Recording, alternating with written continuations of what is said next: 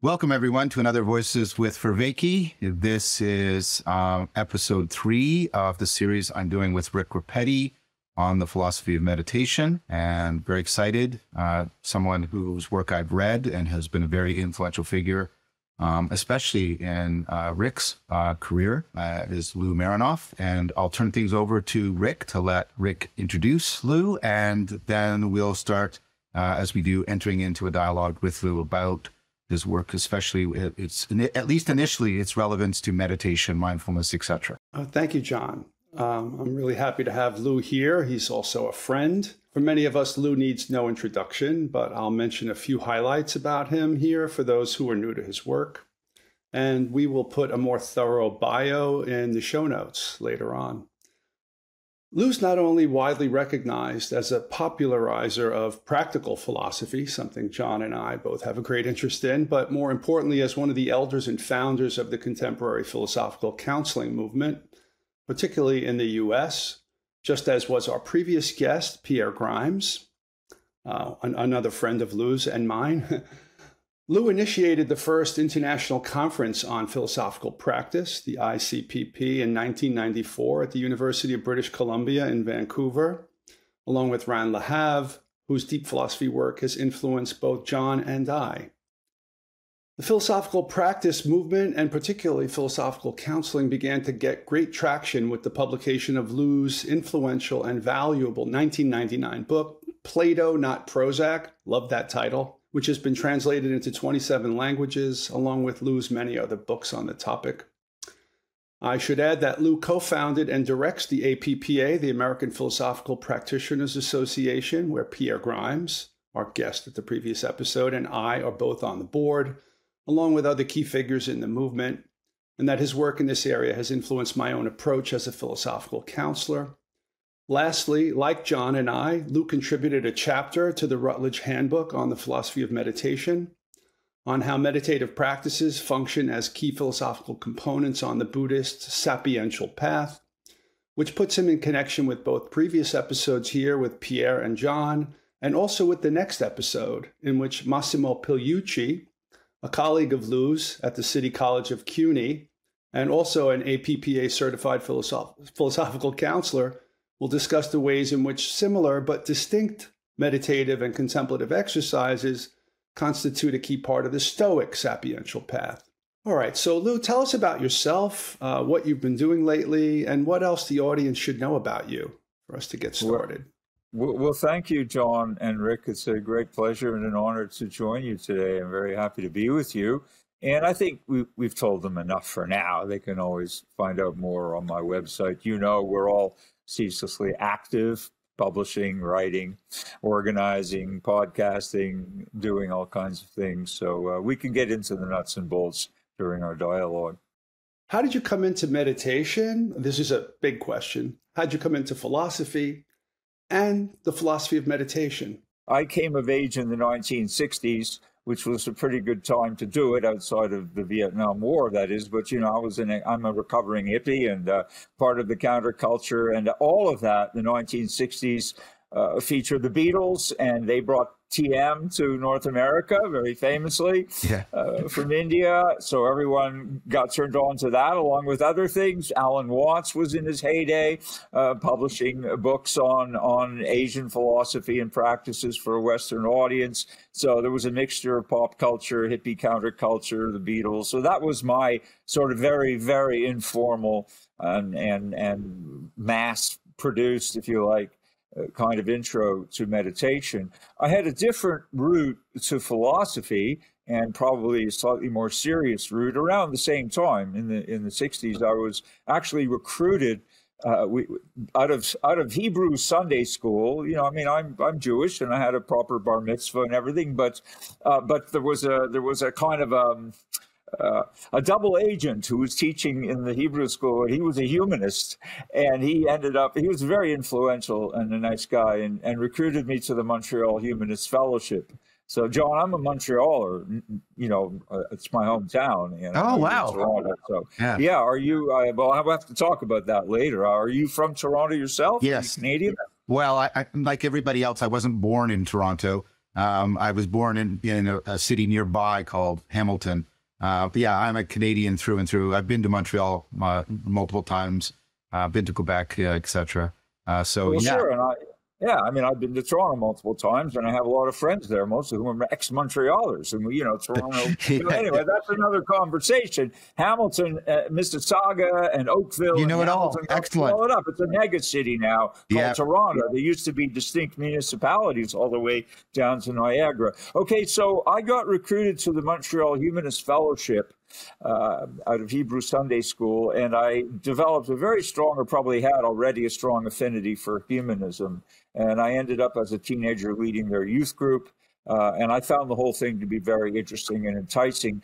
At the same time, I became attracted to Ayn Rand's objectivism and hung out with some objectivists. There was a club, but of course we loved clubs back in the day, and we were all, without hopefully too much contradiction, members of the Young Hedonist Club.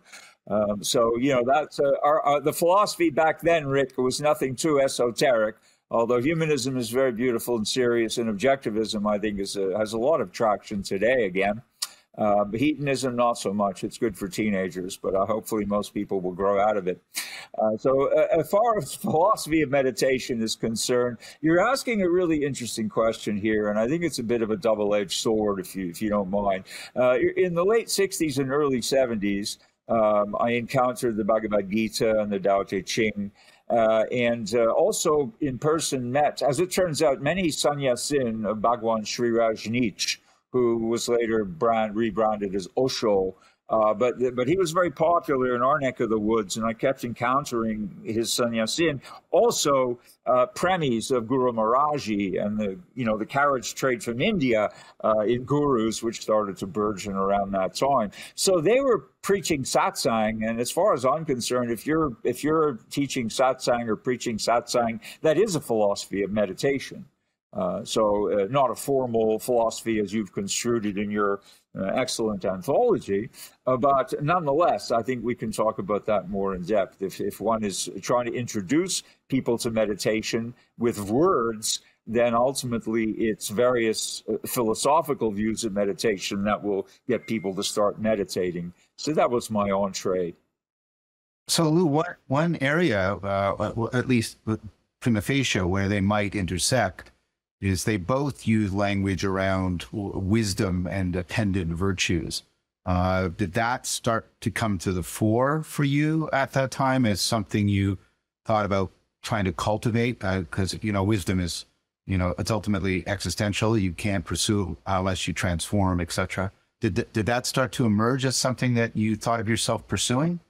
Not directly, John. I hope I don't disappoint you, but I didn't.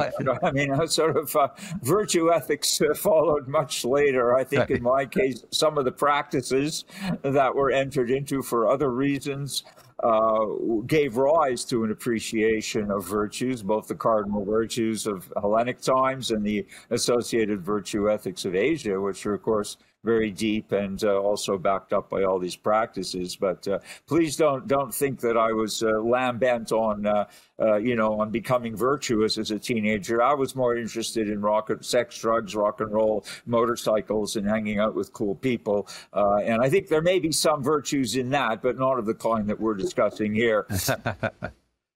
How did that start to intersect with more academic pursuits? Well, that came way later. Ultimately, I did a lot of things in my 20s mostly with music. I was a classical guitar student and teacher, and also playing in all kinds of bands and performing all kinds of genres. Oh, yeah. Well, we could talk about music. I think music is supremely important. But eventually, I went back to school. I dropped out of McGill twice. You should know this. Okay. I was in McGill. I was the last class that for whom Latin was required. 1969, fall of 69. I graduated from Lower Canada College in 68, took a year off, went to McGill, and after that they dropped the Latin requirement. But I dropped out of McGill as an undergraduate and spent a decade doing music and martial arts. and other things, and then went back to McGill in the 80s as a graduate student in a physics program, actually, theoretical physics, and I dropped out of that too. And fortunately, because I'd won a Commonwealth scholarship to do postgraduate studies in London, at University College. So I've always aspired to go back to McGill as a faculty member and resign to kind of complete the cycle, you know. Having been in and out at all these ascending levels, I thought it would be appropriate to, but that hasn't happened yet, and maybe as a result of this will never happen. But anyway, the answer to your question is embedded in that narrative, because in London, and I was hanging out with some very serious philosophy of science people at the University of London and also Oxford and Cambridge. There still is a strong circle there for philosophy of physics particularly. But at the same time, I encountered Sogyal Rinpoche, who had just been sent by the Dalai Lama to open a school, Rigpa, the clear light meditation. You know, he's from the Dzogchen tradition in Tibet, very beautiful and studious and a very beautiful tradition. So I was fortunate to encounter him and join that Sangha and spent 3 years there in tandem with studies in London. So in my mind, the metaphysics of new physics, including quantum mechanics, were really bound up with Buddhist ontology. I saw a lot of commonalities and wanted to pursue that. So it was an excellent opportunity to do both.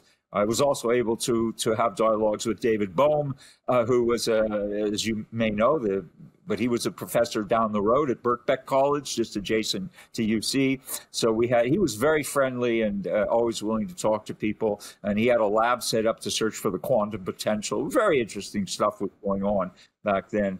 So I think that's really how I became a more serious practitioner of this brand of Buddhism, namely Dzogchen.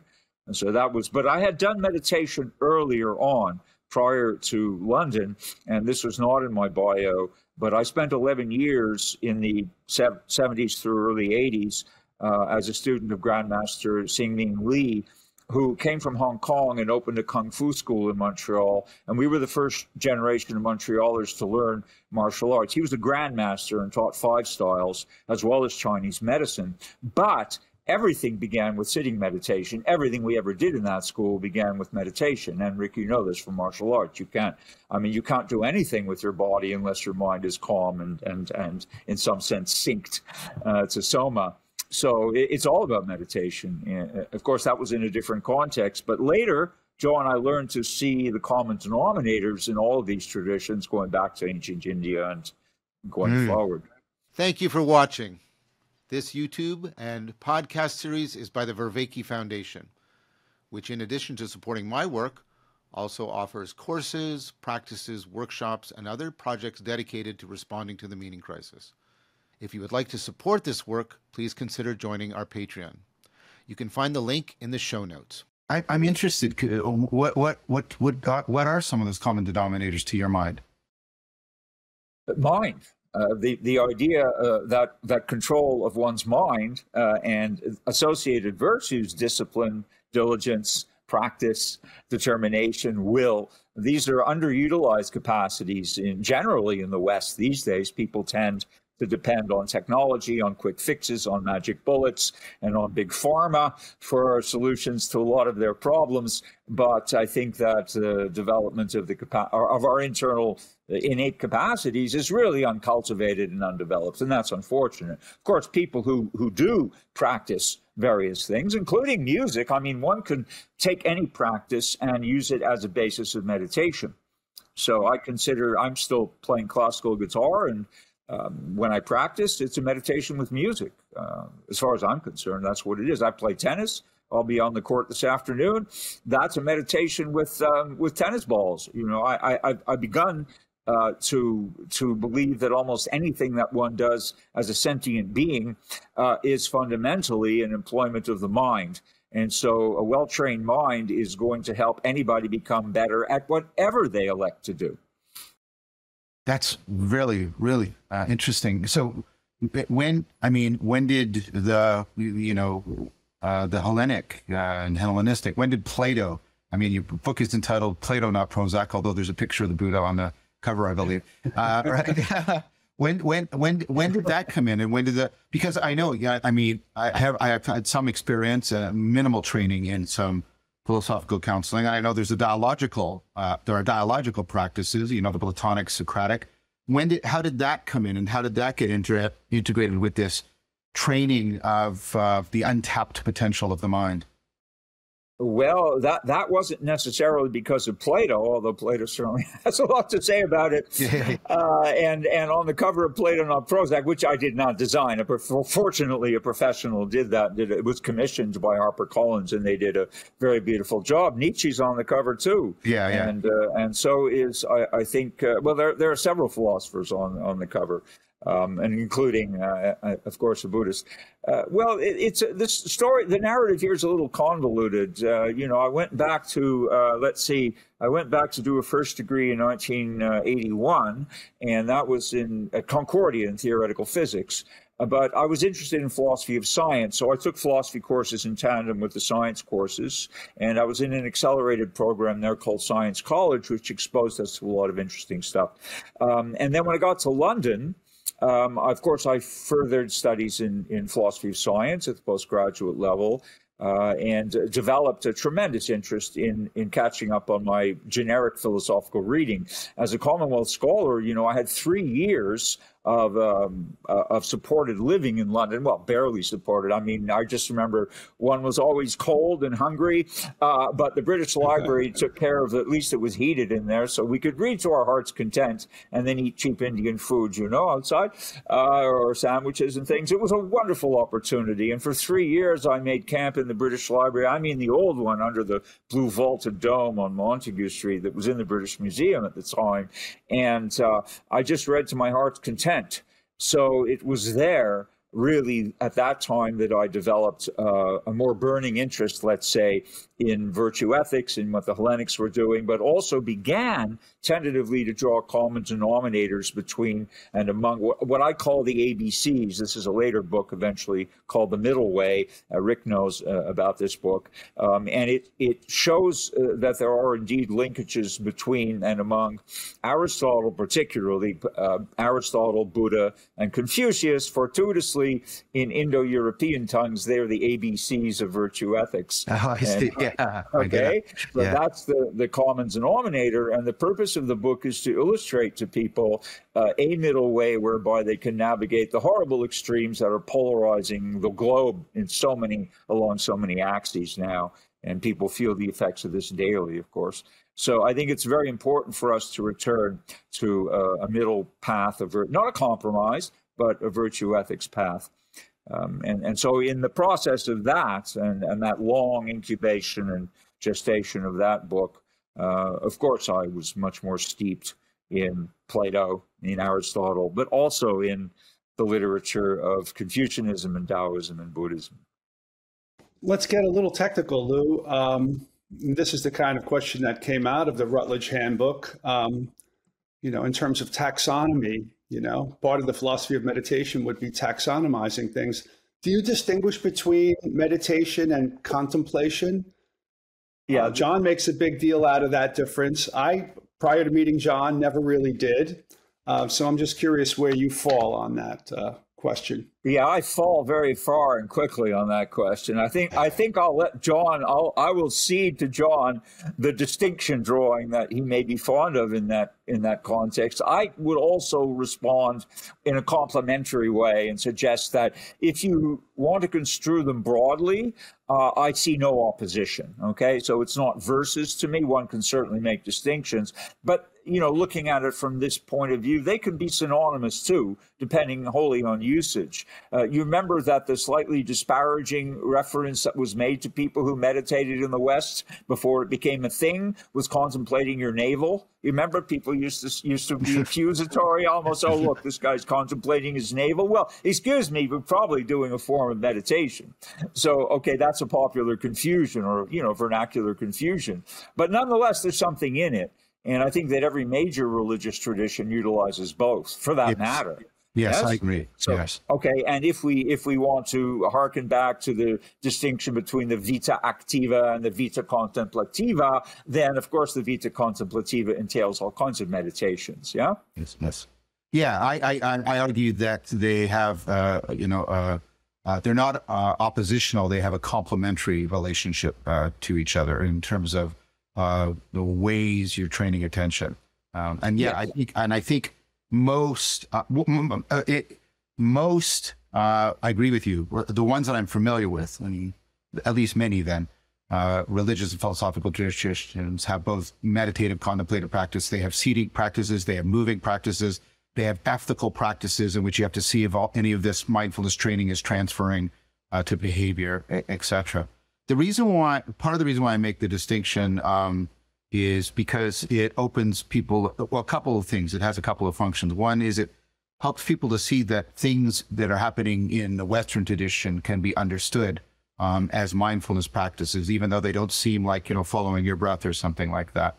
And then the other one is trying to resist the sort of reduction of all of these different dimensions of mindfulness practice to just a seated mindful meditation practice that's been happening in the West, and that rich ecology has been lost in some way. So that's the function of that the distinction is performing. Also, scientifically, it maps onto two different processes that seem to be at work in a completely different literature within insight experiences and within self-regulation experiences. So it creates a more coherent scientific theoretical framework. Well, yeah, I've read your chapter, and I think it's very useful, how you've drawn this out. I mean, Rick, in turn, has done a great service by allowing different voices of different philosophers to treat the same theme, each in their own way. So I understand that, and I really appreciate what you're saying. I mean, but if we wanted to speak as academics, if we put on our professorial hats to the exclusion of all else, then I would say philosophers contemplate problems. That's part of what we do. We're working on whatever it is we're working on, and there's some problem in exology that we need to, discern, define, and somehow explain away. So that's contemplation in, qua the academy, but no one's necessarily meditating while they do that.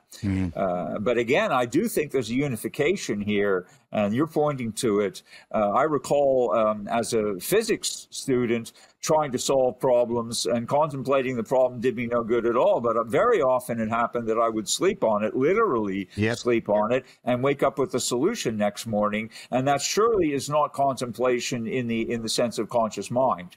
Yes. So there's something else going on, which is meditative in another sense, where the mind can work very effectively and insightfully without necessarily being under conscious control. And that's phenomenally interesting. Yeah, very much so. Great. Well, this one should come easy to you. How would you differentiate? All the questions are easy to Lou. He's giving great answers. Yeah, I'm happy to have Lou here. I get to ask Lou questions for a change. So Lou, how would you differentiate, you've mentioned this already, academic philosophy, that hat that you were just talking about, versus practical philosophy? You're one of the founders of the practical philosophy movement in the West. So give us your, kind of from the hip, what's the difference in your mind?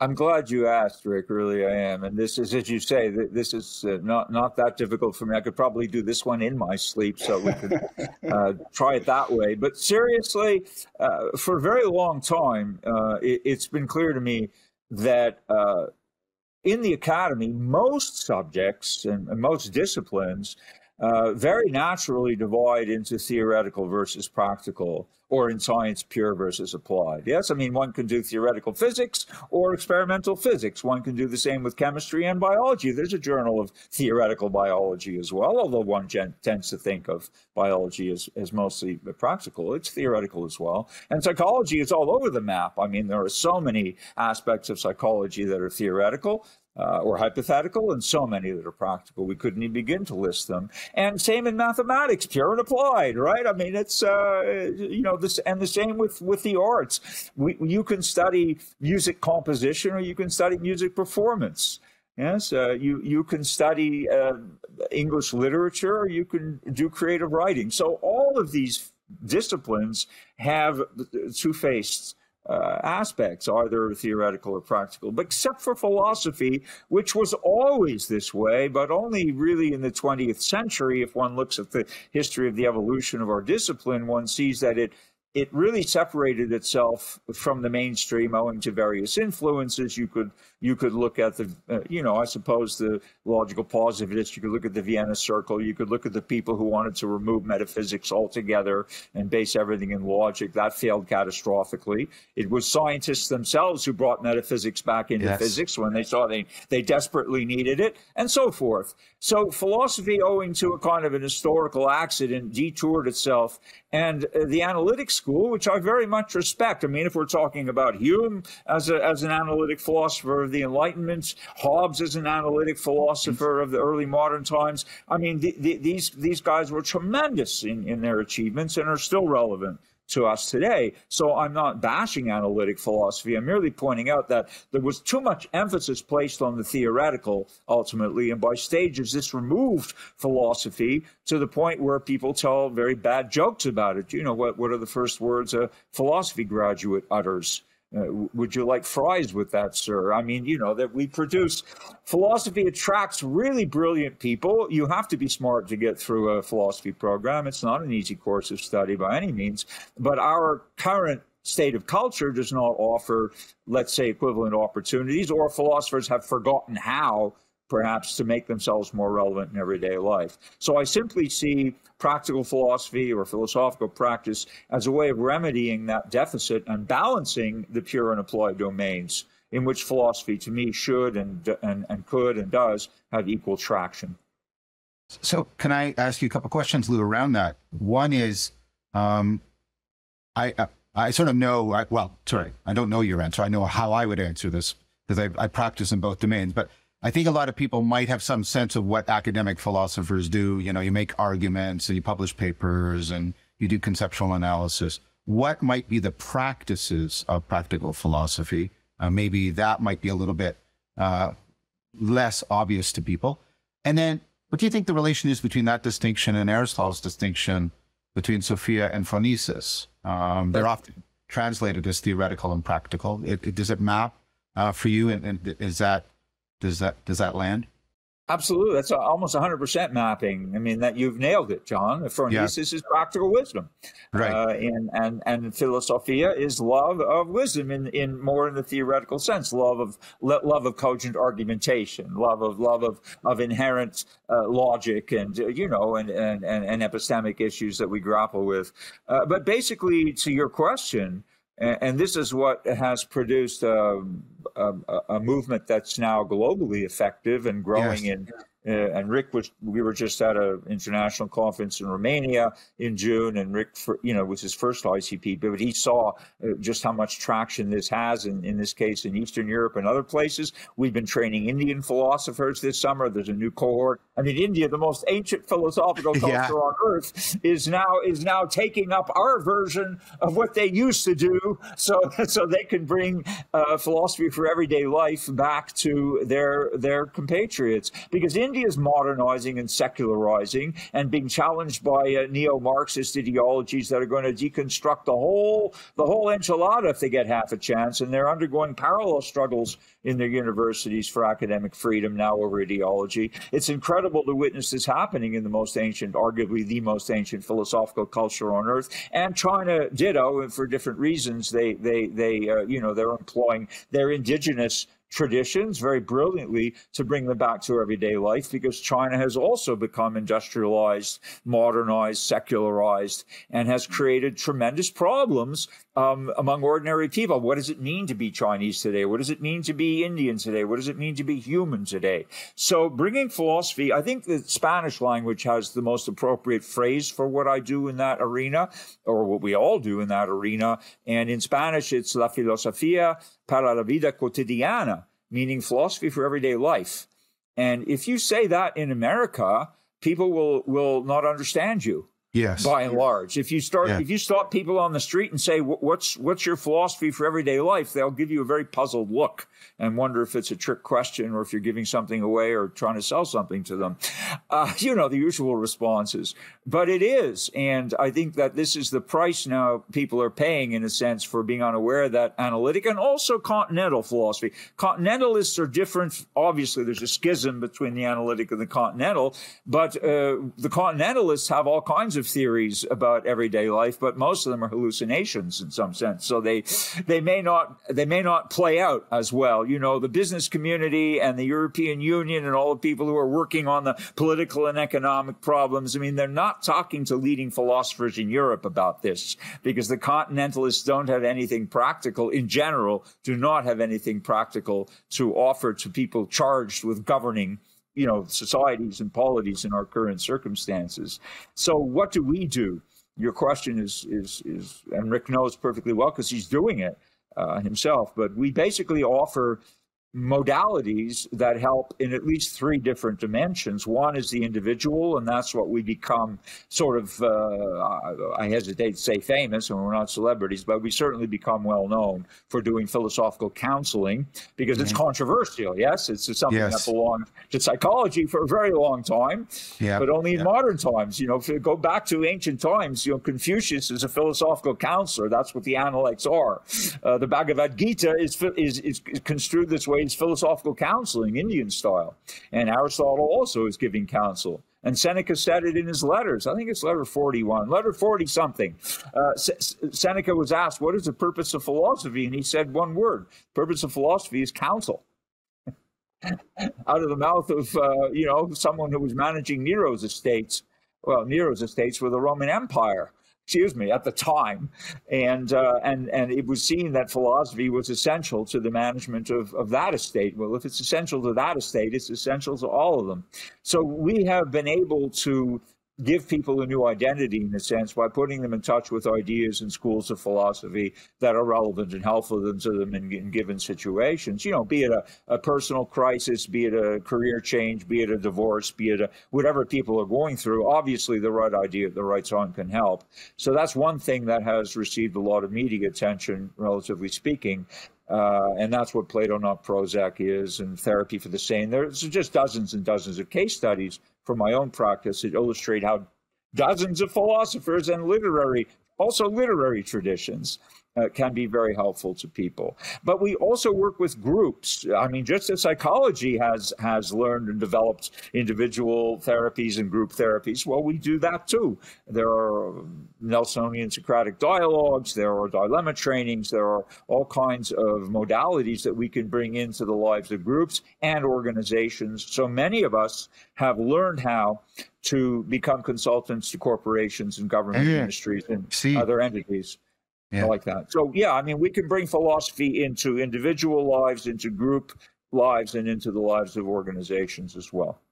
Are those the three dimensions then that you mentioned? Those are the main three dimensions. And the fourth one is philosophy for children, which I don't personally get involved with, but that's become a sort of a brand on its own. And it's another global movement. It's a spin-off of philosophical practice. It was created really in the U.S. by Matt Lipman at Montclair, not far from Rick's neck of the woods. And then it was taken over by educationalists. But basically, they were very successful. It might amuse you, John, to know that it actually became frowned upon because it succeeded too well. They were turning out a lot of little relentless Socratic inquirers.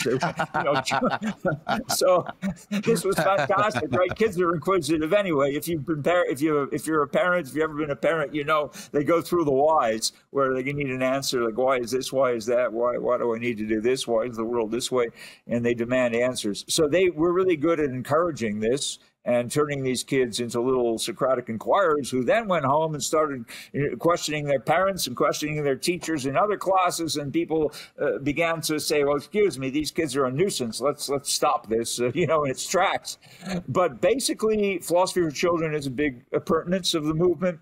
And also, I would like to say in general that philosophical education can be retooled or repurposed in order to make it more relevant to the lives of our students.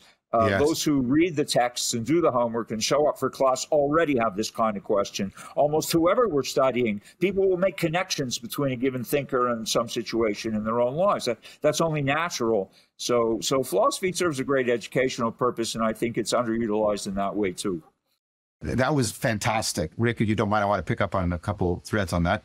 And yes, I'm aware of the controversy, and I'm not asking you to try and resolve that or even foreground it. But could you, again, just for, purposes of clarification, I'll put it that way.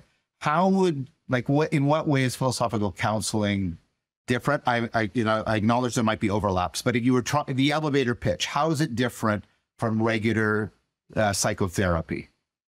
Great question. Now, you're not asking me to resolve anything. I can easily exacerbate the controversy, at a moment's notice. Had a lot of practice doing that. Back about 20 years ago, we had a lot of press for this, although not lately. I don't mean people tend to remember things if it's in the media, But I remember once we were on the front page of the LA Times, and they actually goaded. The media are very good at ginning up controversy. That's how they sell stuff. So they had goaded at the time, the president of the American Psychiatric Association into giving him a really intemperate quote, saying that anybody who does ethics counseling is practicing psychiatry without a license. And he was just opening himself up. My riposte to them, which got printed in the story, was that any psychiatrist who thinks that resolving a moral dilemma is the moral dilemma is a mental illness needs philosophical counseling himself. I mean, it's pretty straightforward, right? Yeah. And similarly, they goaded a former president of the American Psychological Association into saying, I can't imagine how logic could help anybody. Well, she's making our phones ring off the hook when she says this. People are not as dumb as the media would like them to be. And there are times when critical thinking is absolutely essential. But to answer you in a sort of a packaged way and I think a way that would resonate with our listeners today, is to suggest that a lot of psychotherapy, not all of it by any means. I mean, there are existential psychologists and they borrowed.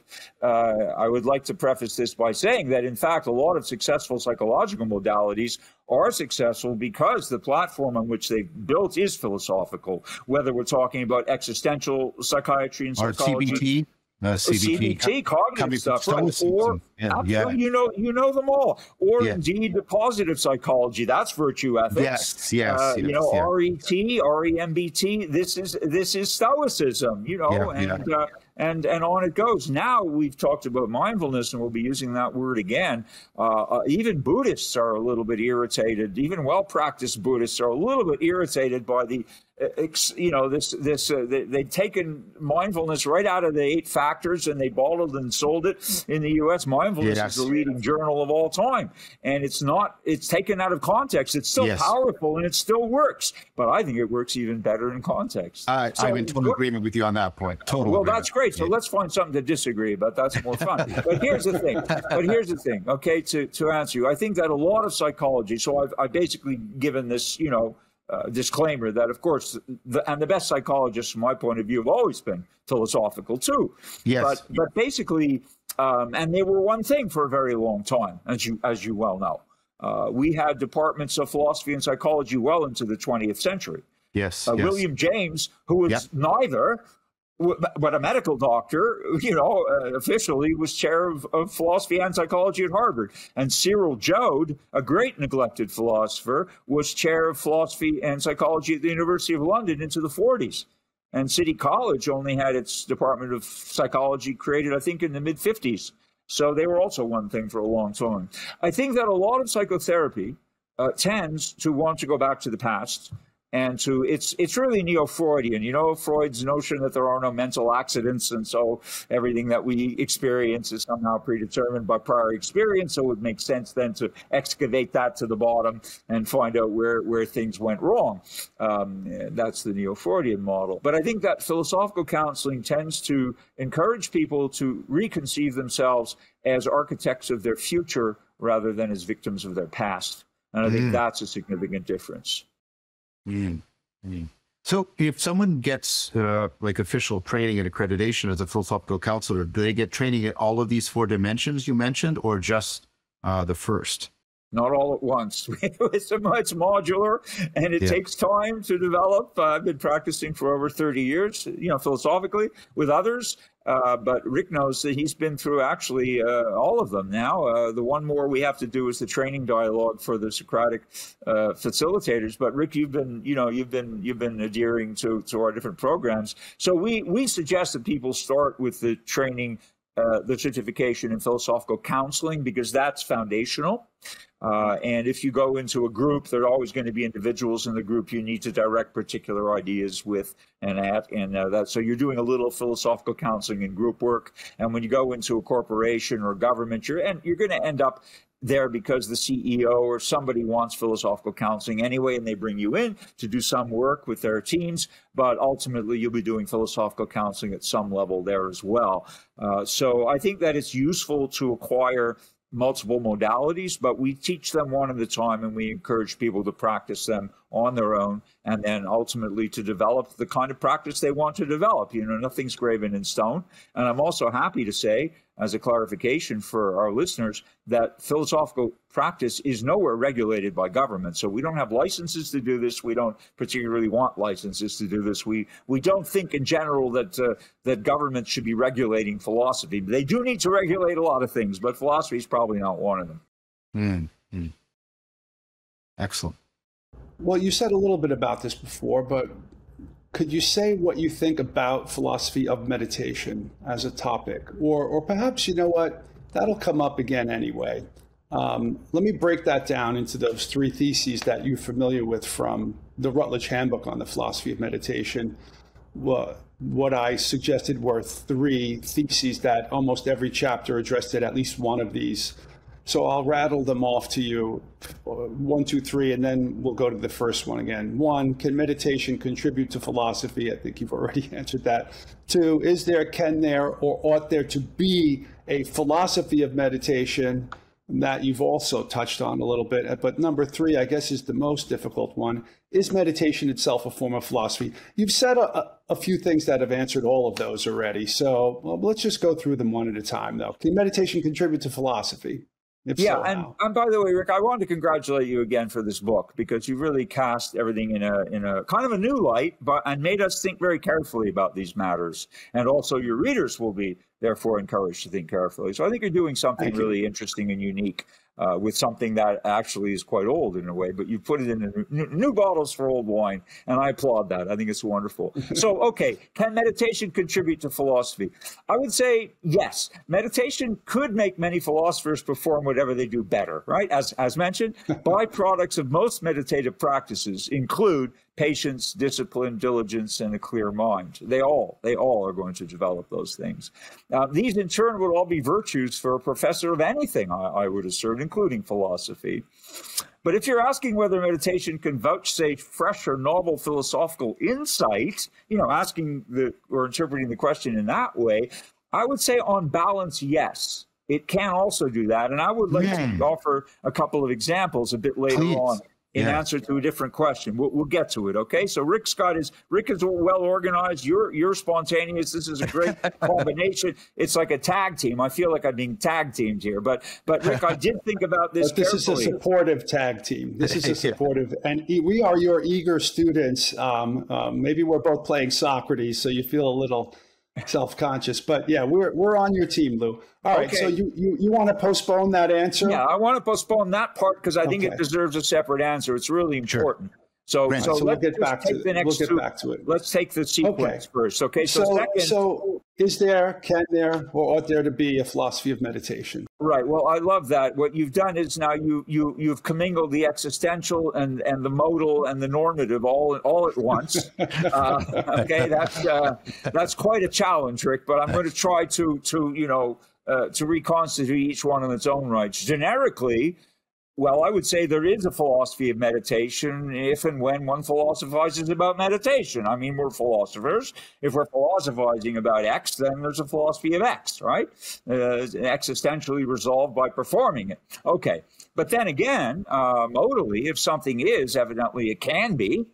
I mean, I don't know about any. I have no counterexample. Perhaps you do something that you know that is but can't be. I can't think of anything. So in modal logic, it's P, therefore possibly P.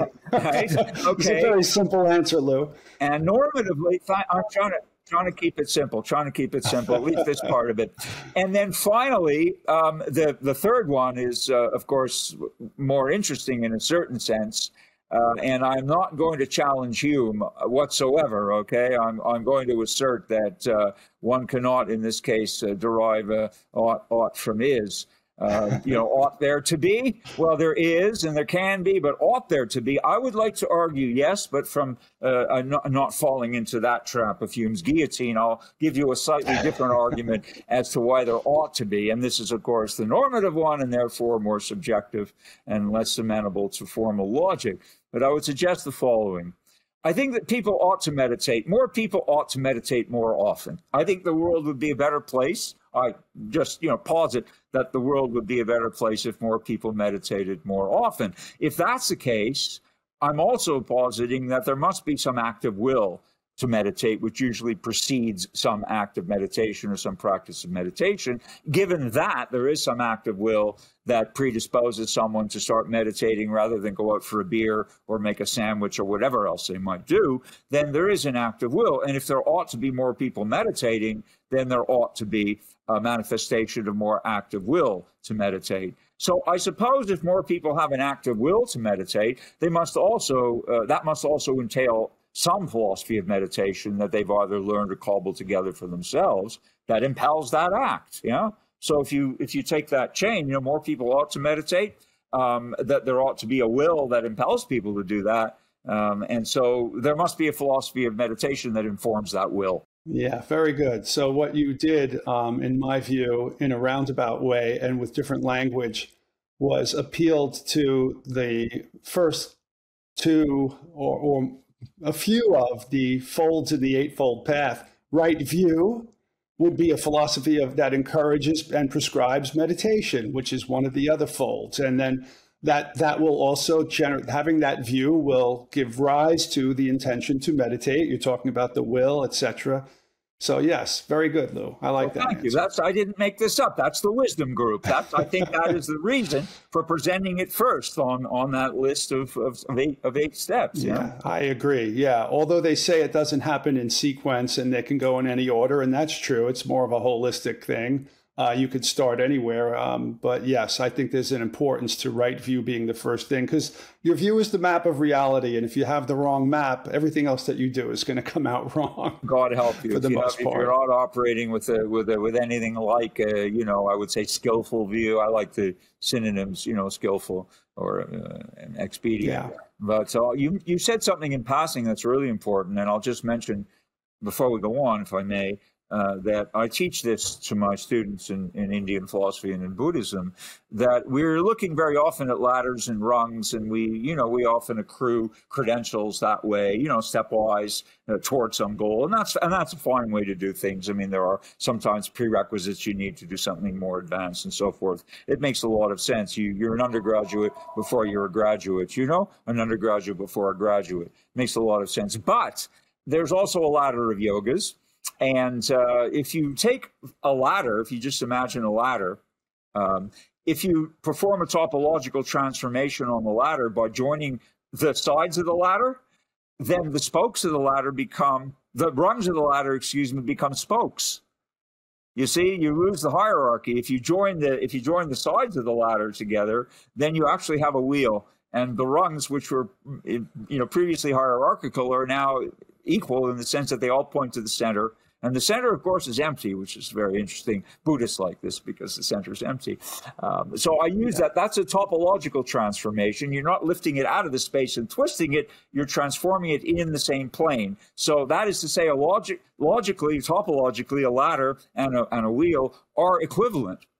And so you could also make an argument for what you just said, that it really doesn't matter which step you take first. It doesn't matter which one of the factors you focus on, because they all sooner or later entail each other anyway. 1, 6, and 7 are always involved in any of the others. So you can't escape that. It's a very beautiful, I think it's a beautiful arrangement. No, I like the symbology of that. Quick little anecdote.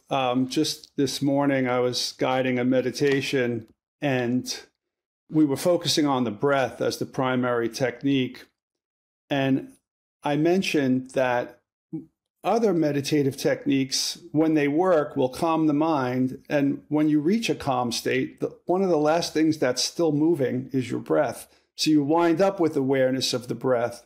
But you could start with awareness of the breath and wind up in the same place. So you could begin or end. This is the same thing you're talking about. It's just a kind of concrete example of one application of that theory. The ladder turns into the wheel. I love that. Great imagery, Lou. All right, now the tough third question. Is meditation itself a form of philosophy? Yeah, thank you for making me think about it. I'd have to say prima facie, Rick, that Marcus Aurelius and René Descartes both voted yes on that with their book titles. I mean, I know. So, yeah, but then the word meditation might be a homonym in that case. It might have different meanings. It does have different meanings, but in this case, I mean, it also, in Descartes' case, depends on the French, all right? Because it's translated out of French, and the word, nothing is perfectly well translated. So Descartes may have had some other verb in mind, and I must confess, I read the first edition in the British Library in English, not French. So I don't know what word Descartes used to describe meditations. But certainly Marcus Aurelius chose that word deliberately, and he meant us to be literally meditating on some of the practices that one should in the morning indulge in order to get through the day as effectively as possible, with least conflict, with most cooperation, and all of that. So I don't think it's just a homonym or a synonym. The Stoic practice of ascesis does entail meditation. There's no question. And so, we have the word aesthetic, which nowadays has perhaps more monastic connotations, but nonetheless, ascesis is a secular set of Stoic practices. Meditating, cemetery meditations are common to both the Stoics and the Buddhists, and I do them, as well. It's a very, very useful thing. So let me just say this. Many practices in monastic orders would say that meditation is definitely a form of philosophy. And I would say those who meditate are once again manifesting active wills to do so, which are motivated by some kind of philosophy, be it the first factor or some other set of beliefs. And so perhaps more properly speaking, we could suggest that meditation is a form of philosophical practice, not necessarily a form of philosophy per se, but if one is meditating in this way or in any of these allied ways, then one is doing a form of philosophical practice. I would certainly want to argue that. That's good. I think that there's some semantical issues here. If you take meditation and the word in the inclusive way that you took it, then it falls out of that definition that meditation is a form of philosophy. But here's a more pressing challenge. If you take it in the narrow way of people sitting and watching their breath, let's just say that that's what we mean by that kind of meditation. Is that a form? I think you're saying even that's a form of philosophical practice. It's certainly not it's not an analytic argument, but it's still a form of philosophical practice. Is that what you're saying? Absolutely. It's not discursive argumentation. And what people tend to do these days is make the mistake of believing, because of the way the culture has oriented philosophy toward them, that philosophy is all and only discursive argumentation. That's the problem with it. All right. So did you want to get back to the first thing that you said to put on hold, or get back to that later? We can get back to it if there's time. You have asked a lot of questions, which are... Well, I have a couple more, but I don't want to miss out on that great... You seem to be really excited about that. So why don't we get back to that now in case we can't cover the other questions? I'm really excited about it too, so I'd like to get back to it. Oh, you guys, okay. I'm not going to, in that case, delay you any longer, but I also hope it's not going to end up disappointing you. All right? So would I like to... Is this the question, Rick? Would I like to share any key meditative experiences? Is that the That was maybe that's what you meant because you said, can meditation contribute to philosophy? You said the answer would be with another question. Yes, so I guess that would be it. Yes.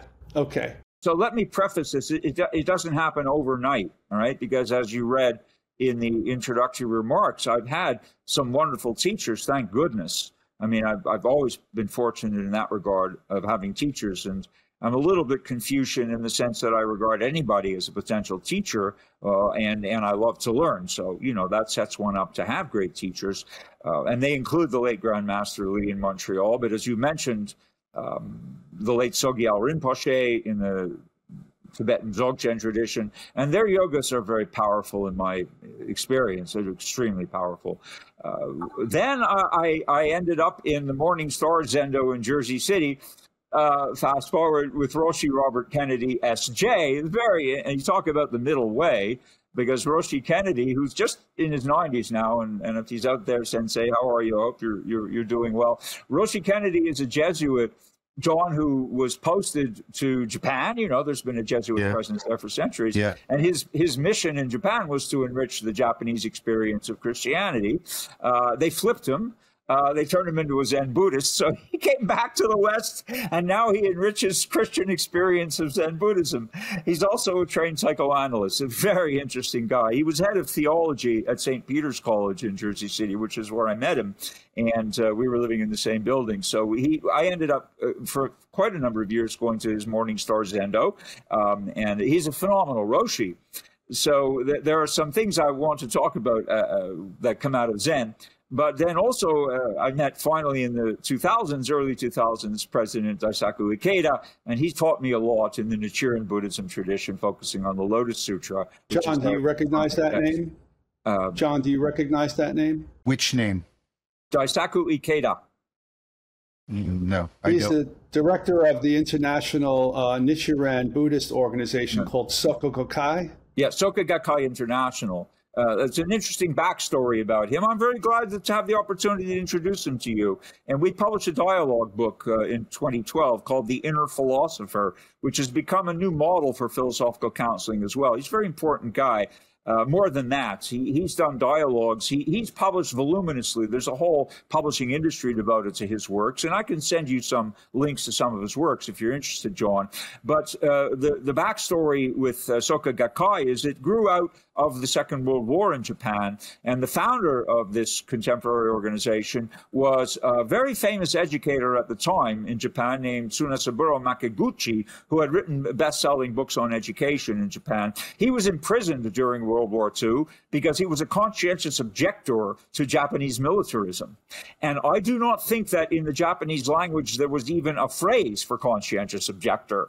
It probably did not exist in the language of the time. But he was imprisoned along with his successor, Josei Toda. And the two of them, he died in prison, and the elder one, Makaguchi, died. But he wrote a beautiful book called Human Geography, among other things, which is an illustration of the effects of geography on human character. And that might be of interest to you, the effects of all, geography broadly construed on the shaping of national and individual character. And I think there's something in it. The only other reference that I ever encountered was in Montesquieu's Spirit of the Laws. He actually touched on this completely independently, of course, in a couple of centuries earlier. So that's a different topic. Mr. Ikeda is the third president. And when they started rebuilding Japan post-war, Soka Gakkai, which means value-creating society, grew out of that post-war development of Japan and became very big. They have about 10 million members in Japan. That's 1/10 of the population. So it's huge. And what's of interest, and might be of interest to our listeners, is that in 1979, the actual Nichiren Buddhist priesthood, which is in charge of Nichiren adherents. Japan's a very Buddhist country, and there are entrenched priesthoods basically running the different factions or different denominations. The Nichiren Buddhist priests were becoming concerned about Mr. Ikeda's influence on the lay population. So they excommunicated him from the Sangha. He took 95% of the members with him. So they completely backfired on them. And now when I'm in Japan and I meet older Nichiren Buddhists, I very quickly figure out which Nichiren Buddhists are they. Are the ones who stayed with the priests, or are they the ones who went with Mr. Ikeda? He's operating in 200 countries now, and he's had amazing dialogues with Gorbachev. His first dialogue was with Toynbee when Toynbee was near death. He went to London and had a dialogue called Hope. about hope for humanity. Choose Hope is the name of it, published by Oxford. Very beautiful. He's published dialogues with Nobel laureates and with heads of state. I was very privileged to do a dialogue with him, and it changed my life for sure. This man, and believe me, John, I've met world leaders. I've been with, the WEF and with all kinds of world leadership organizations. And this man, Mr. Ikeda, is the closest I've seen to a living Buddha. He's really incredible and has a transformative effect on everybody. So he's quite exceptional. And I just mentioned this because that's the third major influence of Buddhism in my life, or the teachings that he basically gave me from the Nichiren tradition and the Lotus Sutra. Of course, it comes from China as well, which was the crucible, as you know, for Mahayana Buddhism. So to your point, Rick, what is it that happened? Well, let me give you some examples of a serious nature. And also, if we have time, I'd like to tell you a couple of funny anecdotes, because particularly from the Zen tradition, there's a lot of humor, and I think that humor is therapeutic, laughter is therapeutic. There's laughing yoga. I don't know if you practice laughing yoga. I've seen it in India, and it's quite amazing to be a spectator of laughing yoga. It's contagious. But people who can laugh and who can laugh at themselves are generally doing all right. It's the humorless who need help more than anyone. People who've had humor, basically conditioned out of them by ideology are in deep trouble. They can't laugh at anything. They're in deep trouble. They're waking up angry instead of waking up with a positive attitude. So anyhow, in the sense of, let's say, recurring one-pointedness of mind, I resolved Bertrand's random chord paradox. This is a fiendish problem in the philosophy of geometric probability that had perplexed philosophers and mathematicians, and some of the best ones in the business, for more than a century. It took me 8 years of gradually deepening insight to actually come up with a resolution. And this was in tandem at the time with Tibetan yogas. I did touch the bottom of it, and my resolution became the lead article in the journal Philosophy of Science, published in 1994. And by pure serendipity, that was exactly the month where I pitched up at City College to give a job talk. So my advice to aspiring philosophy professors is, if you pitch up to give a job talk somewhere, if you happen to get a good publication in the works at the same moment, and it appears when you're there, you'll get a lot of traction. So but this was a serious breakthrough. And pure serendipity. Some years later, I had other things happen with Yantra Yoga. I'm speaking really now about the yoga of forms, about the meditation on forms, which produces insight in the domain of geometry mostly. In the summer of 2005, while writing The Middle Way, I experienced 3 epiphanies, and 2 of them are related to Yantra Yoga. They're described in the book. The first 2 involved meditation with forms. Specifically, I found a geometric common denominator between the golden rectangle, from which Aristotle derives his virtue ethics. Yes, the golden mean comes from the golden rectangle. And I was looking, I was wanting to see if there was any common denominator in the iconography of Greek virtue ethics, which is the golden rectangle. That's constructed of phi, that amazing universal constant, which Kepler called one of the 2 great treasures of geometry. Johannes Kepler said there are 2 great treasures in Euclidean geometry. One of them is the Pythagorean theorem, and the other one is phi, the golden rectangle. So it turns out that the yin-yang symbol, which we're all familiar with, it's people were wearing it as jewelry, and it's everywhere now. It's also constructed of phi. I found the link between the 2 of them. It's made of phi. If you want to know how to make this thing, I deconstructed it and showed you with a straight edge and compass, traditional Euclidean methods. You can construct phi at home in 30 seconds using Euclidean methods. So that was this was an epiphany. This was something that came out of Yantra Yoga, and also discovered that the fundamental object of chaos theory, which is the Mandelbrot set, is in fact a fractal Buddha, if you want to interpret it that way. I have a slideshow that demonstrates this. My Buddhist friends love this. They'd never seen it before. And I tried it out on them a little gingerly at first, but they seem quite happy with it. So in the heart of chaos, we have some order, and that's always a cheering thought. Okay, and then the third one is really a kind of a koan, if you'll permit me. I will just read it to you very briefly. It's a short thing. It says as follows. Emptied of water, full of air. Emptied of air, full of emptiness. Emptied of emptiness, what remains? And that last part, emptied of emptiness, what remains? And if you meditate on that, I guarantee you're going to get a breakthrough. So Lou, first of all, that was all great. The first two had overlaps with something that I've been recently delving into, both historically and psychologically as a cognitive scientist, which is, practices around sacred geometry, which seem to do the two things, especially within the Neoplatonic Hermetic tradition. And it seemed to be doing something similar to what you're talking about there, where you're bringing a meditative practice and also sort of a multi-dimensional geometrical practice together, and you get sort of profound insights into underlying structures, deep patterns. Does that resonate? I'm amazed and impressed that you're also looking at sacred geometry. It's fantastic stuff. So we have more in common than meets the eye. Yeah, it belongs to that same family of yogas as mantra yoga. I mean, mantra yoga is doing the same thing with vibrations, but yantra yoga is doing it with forms. But it produces insight. It produces awakening. Yes, yeah, absolutely. Yes. Absolutely. Fantastic, John. I want to look more into. We're going to share our work on this. Okay. I want to know what you're up to. That sounds fascinating. Well, for me, I was always intrigued by math. For the Greeks is geometry, and geometry was very imaginal for the Greeks. It wasn't like we're post-Cartesian, and we tend to think of everything as, abstract algebraic equations. But it's actually, of course, and Pythagoras is doing, or the Pythagoreans at least are doing a lot with this. And it struck me as a bridge between, very propositional kinds of knowing and non-propositional kinds of knowing, especially perspectival, and also, intersects with Corbin's work on the imaginal in a powerful way. And so that's what I'm sort of looking at right now. That's phenomenal. And I do this when I get a chance with my students. When we look at Descartes, even in 101, you're reading, we're going to read a meditation of Descartes and whatnot. But most of them, a little light comes on when I ask them what, the name of this coordinate system with the X, Y, and they say Cartesian.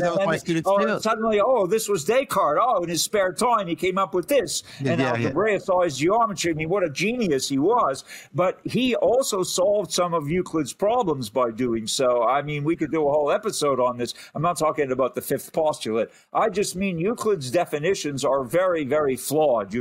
A point is that which has position but no magnitude. Well, excuse me, you can never sharpen your pencil enough to get position and no magnitude. There's always graphite on the paper, and therefore there's always magnitude. So you're violating Euclid by trying to do Euclidean geometry. But Descartes resolved that because the point XY has position, XY, but there is no magnitude. It's beautiful, right? There's no magnitude. So you can extrapolate this. It's a very powerful way of transposing Euclid from the plane to the geometric space. And of course, I think it's a powerful psychotechnology. Science depends on Cartesian graphing in a profound way. There's just, there's problems that can't be formulated, questions that can't be asked if you don't have a graphing ability. This is what I teach my students around this stuff. Yeah, absolutely. And this plays true in the history of science, the history of physics as well. You can look at Einstein, who always wanted to visualize the world that he was trying to explain.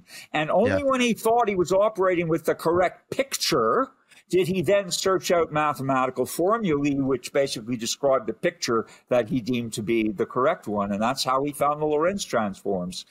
So I think what you're saying is absolutely right, and probably neglected in the teaching of science and certainly in the teaching of philosophy. Great. Thank you for that.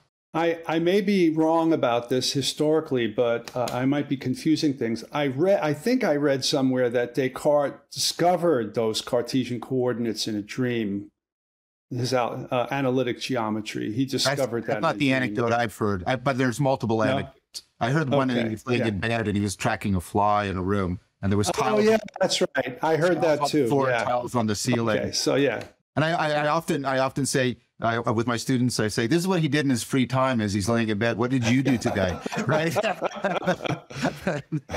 Well, to each his own. There's no contradiction in any of this. This is absolutely aligned with everything we're saying if he did it that way. Yeah, whether he was lying in bed in a kind of mind wandering, but still contemplating, problem solving, whether it was intentionally directly trying to solve a problem, or this is the way that the mind works, like when you have a tip of tongue phenomenon and then you stop thinking about it and then the answer comes to you.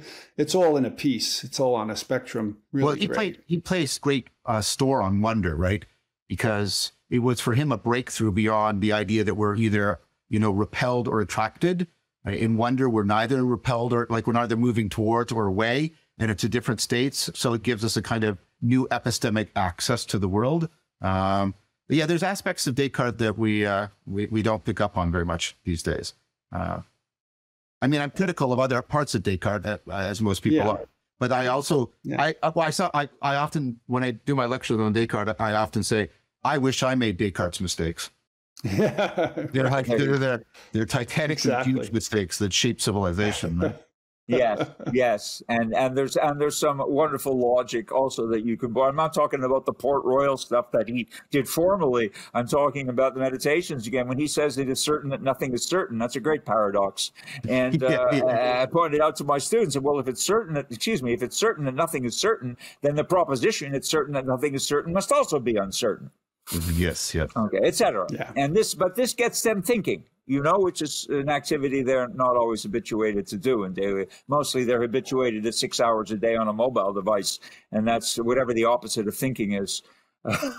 Their consciousness is being hijacked, I would like to say, and it's unfortunate. Well, that's where we hope practical philosophy or philosophical practice will help to allow or enable or support people finding their way back into right-mindedness. And the four E's that John, I've read a bit about your notion of cognition also. So, this is we need to get them back into their bodies. Yeah, right, where they belong, exactly. So may I share with you? I know we're doing all kinds of things here, and it's all good. But could I give you a couple of illustrations of humor? Not laughing yoga. I'm not going to laugh for you. I want to give you a couple of illustrations of what I think are humorous insights that come out of Buddhist practice.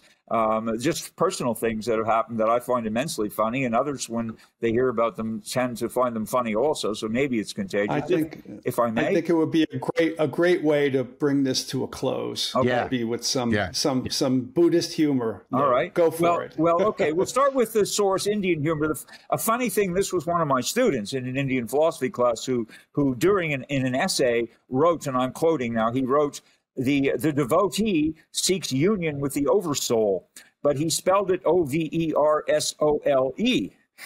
The oversoul, union with the oversoul. So I thought, wait a second, this is a great idea. Every ashram should have a shoe repair shop inside where you get union with the oversoul while you wait, right?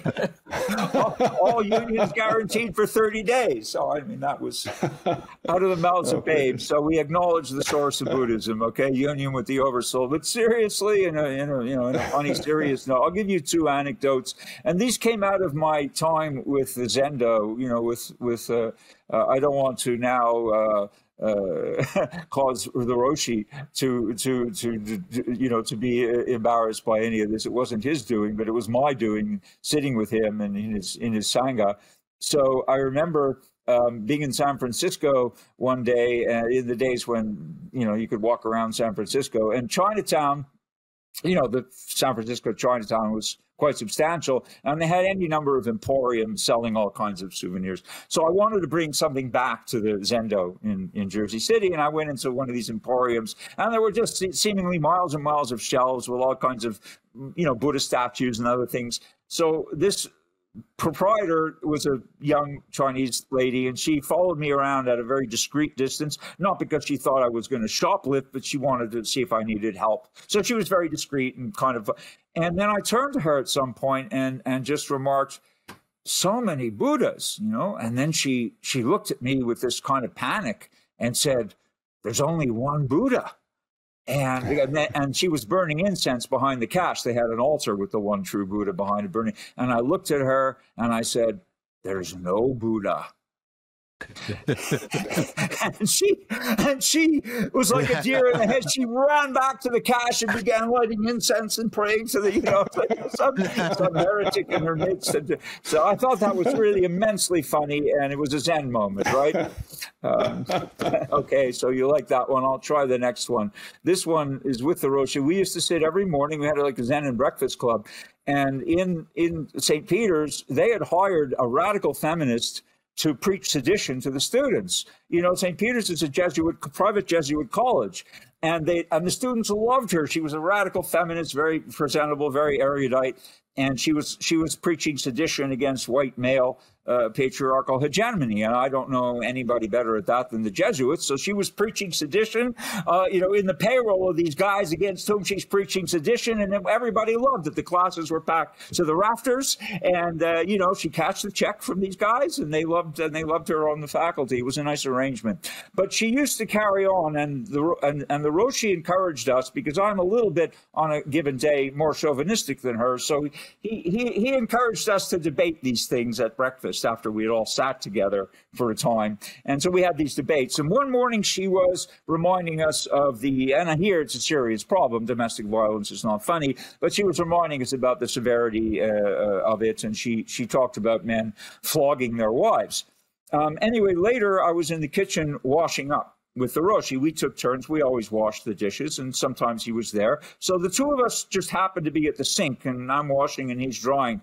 And I turned to him, and I just mentioned, this is a semantic thing. I mentioned one flogs horses, one beats wives.